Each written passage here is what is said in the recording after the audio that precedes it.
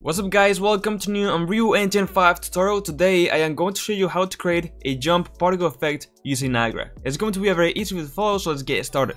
But first, if you are serious about learning and making your first game in Unreal Engine 5, join my Unreal Club. Inside, you will be able to download entire private files from my tutorials, enter private meetings and webinars with industry experts, access exclusive ebooks packed with the best tricks, get powerful asset frameworks to speed up your blueprints, and much more. The link is in the description. With that said, let's continue with the video. Alright, so when we jump, we want to spawn a little particle effect, right? To create that sense of cartoonish or, you know, more arcadey feel. So let's go into the content browser, right click, and search Niagara system. And now as you can see, we have a bunch of templates where we can, you know, select as a starting point. So the one that we are going to be choosing is going to be a burst. Okay, a burst is like a one-time explosion thing, right? And that's exactly the base of what we are doing.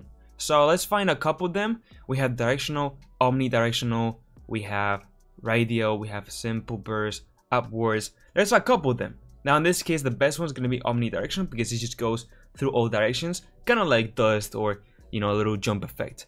Let's hit create, name this NS, as for Niagara system, underscore dust or just jump, whatever, right? Okay, so here we go. We have the Niagara effect created. As you can see, it is very simple indeed.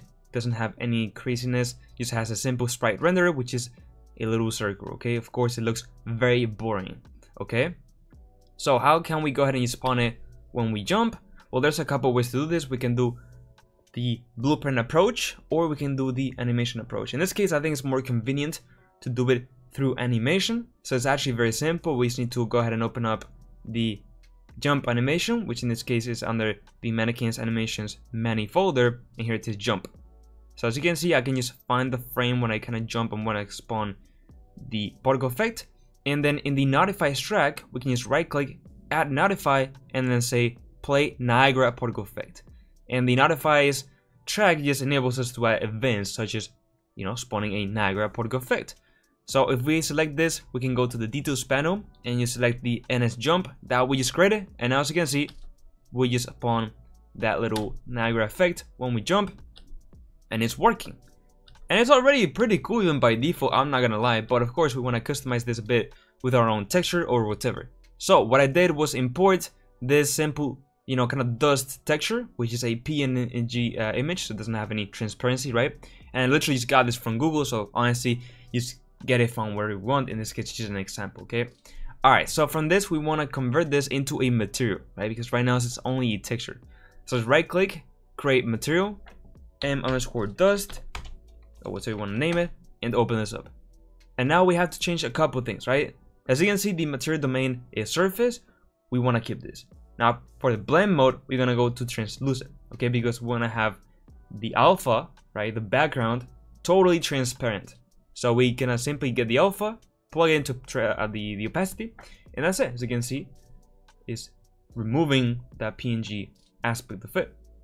And that's pretty much it. I mean, you can change the shading model and a couple more things, but there's one specific node that we need to add to make it like compatible with our Niagara system and to use one of the updates here, and is the particle color node. Okay, and literally just get the RGB and multiply this by the texture RGB and plug it to the base color. Okay, and not only that, but get the alpha RGB, or not RGB, which is alpha, and multiply this by the alpha of the texture. Okay, the reason why we're doing this is that the particle color updates with this kind of, you know, modifiers that we have added, so our material will update. Okay, simply that. So now in the sprite renderer, we can just do m_dust or whatever the material is, and it's working. Okay, we have changed off dust material, but of course it is very small and it doesn't look very good. I mean, as you can see when I press play, it's just like too small, right? It's already feeling okay, but not exactly what we want. So in the initialize particle kind of node or stage or whatever you want to call it, right, we can go ahead and increase the sprite sizes, right? Right now it's from a random value from 3 to 7. We can increase it to like 15 to 20, and now as you can see, it starts to be bigger, we can even do it a bit more. So maybe like, you know, 35 or 45 and 50. Now, as you can see, at the start especially, it is indeed more like a little particle effect. And it's pretty cool. Now, I want to decrease the duration and lifetime of the particles because they stay flying and floating too much time. So for this, what we can simply do is go into the initialized particles. You can see we have a lifetime.